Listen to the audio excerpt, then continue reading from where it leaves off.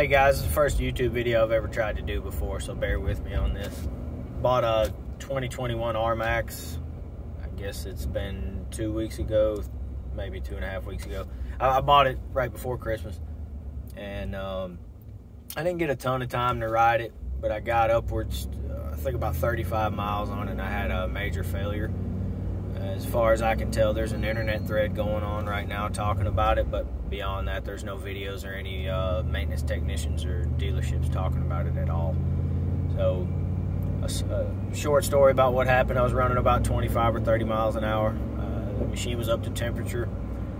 It got a very violent kind of jerk in the drivetrain, and I don't recall exactly what kind of sounds it was making before it did that, but I wasn't going very fast. I wasn't driving it hard. It was about 30 degrees outside, so it was cold, but again, the machine had been running. It wasn't cold. And I come to a stop, got out. It kind of sounded like a rear end or front end failure, kind of a gear sound, grind, I guess you could say. And from there, I couldn't find any fluid on the ground. I didn't see any damage of any kind. So I got back in and cranked it back up. Tried to go on a little bit, got up to about 10 or 15 miles an hour. It was very, very loud drivetrain noise. I wouldn't call it a grinding, but it was definitely like a deeper whine noise. So I was out in the middle of nowhere on a gravel road, so I decided to kind of try to limp it home, and went another 2 miles or so really slow, probably 5 miles an hour or less, and the noise got worse, and you could feel it was almost like something was binding in the drivetrain. It was bogging the machine down, so I went as slow as I could, and eventually I started seeing some belt smoke. So I knew at that point something was bound up pretty bad.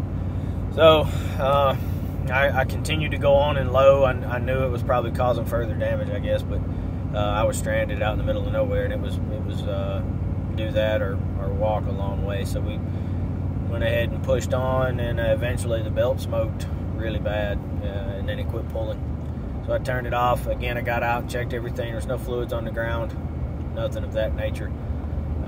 Put it in low and four-wheel drive just to see what would happen, and then it started pulling again. I don't know if it was a bearing failure, and maybe it cooled down enough to allow something to let go. I don't know. I'm just speculating at this point.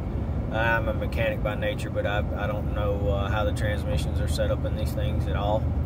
So I'm not going to give a lot of opinions on what I think may be wrong. I did, after getting up the next day, I took a look at the machine, and I could see some belt fragments and some aluminum fragments on the rear diff. I'm assuming that blew out of the transmission vent.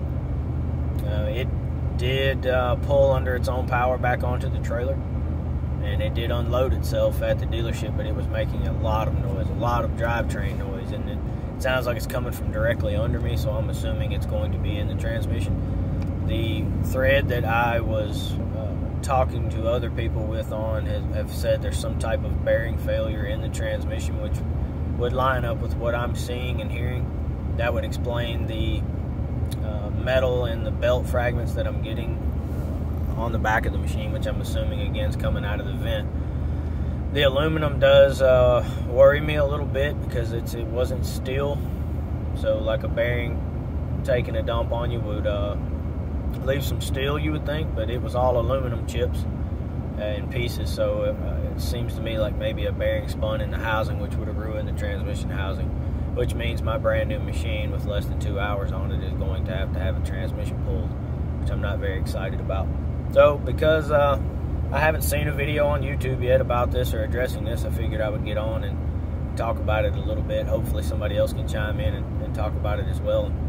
We can go from there. As soon as I get the machine back, or as soon as I hear from the dealership, I'll update everybody on that, and we'll see where we go from there.